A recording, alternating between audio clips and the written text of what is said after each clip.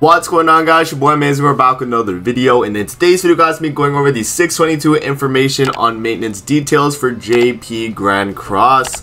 Guys, we got the update schedule here, and I'm recording this a little bit late than usual because I actually woke up and saw this morning, but I didn't make the video because I was tired. I was super tired, man. I would have recorded it, but it wasn't like anything too important.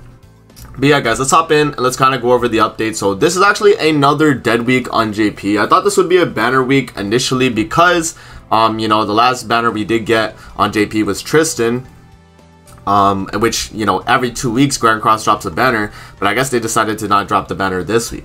But what they did drop, though, is going to be Underground Labyrinth. So Underground Labyrinth Season 5 will be replacing Heroes Arena, so it's going to be swapping out the slot. And for you guys that have not done Labyrinth before, pretty much it's going to be like a roguelike. You go through it, you get some rewards, and along the way you actually are going to be able to get some LR coins for Lost and Meliodas, which is pretty nice.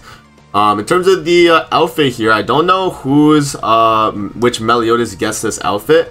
Maybe Purgatory Melee or Lost Vein, or maybe just the Festival Melees in general. I don't know what they're going to do for that. But the card is going to be there, and then this free outfit for Meliodas will be available in the Labyrinth Exchange Shop. And then yeah, 30 gems as well.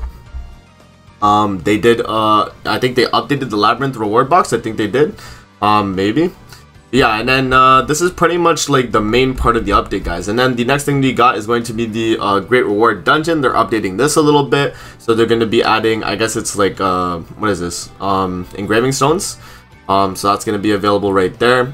And then the other big thing that's coming with the update, guys, is actually going to be the Beast Battle 3rd floor confirmed rewards and double artifact card event. So actually during this period, when clearing the 3rd floor of the monster battle, the amount of confirmed rewards and the probability of obtaining an artifact card will be doubled. So you get double the drops and you actually get double artifact cards. So that's really good. Alright, so example here, guys, is going to be the Origin of Wind, Origin of River, Origin of Twilight 1 to 2 can be acquired. And then the Skull and Haughty artifact cards are doubled. Applies to all the Demonic Beast battles, it looks like. So that's pretty good, man. So yeah, actually, the artifact cards will be doubled, and you'll be able to get 2 instead of 1. So it's actually best time to be farming Demonic Beast battle, which is really good. And then they do have a battle event here, guys, as well too. But yeah, I mean, that's nothing too crazy. And then they did mention that the change schedule for the June Hog Pass will be on the 29th. So I didn't even think about it, but like on the past updates, like when we got Tristan, like I have to go back to the Tristan update and show you guys. But they mentioned when we got Tristan that his outfits would actually be, where is it? I think they when they released Tristan here. Oh, this is a little bit too far back. Let me, oh, Java update, look at that. Let me find it here. Tristan appearance, yeah, new characters, Tristan. So right here, when they mentioned Tristan, I think they mentioned that his outfits will not be available until, I have to go back to the main patch notes. Let me just find that real quick. My bad, guys. I guess this one. Yeah.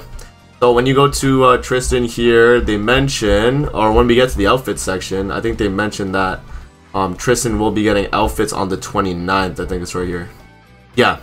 So the costumes for the new character, Future of Leonis Prince Tristan, will be released during maintenance on Thursday, June 29th. So I probably should have used that and kind of assumed you would be getting a, you know, a banner on that day and not today or tomorrow. But I guess they decided to do that. So yeah, guys, that's pretty much it for the patch notes though, man. You know, nothing too crazy, but we are all going to be getting an extra 20 LR coins, as you guys saw right here, and a free Meliodas outfit in the Labyrinth Exchange Shop. So that's gonna be pretty cool, man.